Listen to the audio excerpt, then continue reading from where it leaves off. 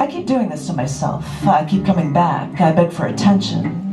I don't know how to stop because I don't know how to be alone. So I keep giving you one more chance to make it perfect, one more chance to rescue that damsel. But I'm not a damsel, and I'm not being rescued. And I don't know which one of us lit the match that set this relationship on fire. I don't know which one of us turned the wheel of this semi and set the wheels in motion that started this 50-car pileup that caused this fantastic car crash. I don't know. You say it's my nagging, but if you weren't wrong all the time, you'd never hear me complain.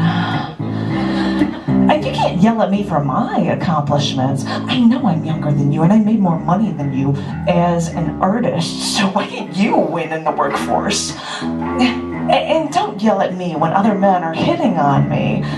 That only means I'm good looking, and I have more male friends anyway. You should really get over yourself. I've always said we're perfect for each other. I don't know why you don't get that. And you keep bringing up all these bad points, and why do you keep saying that I'm twisting the knife in your back?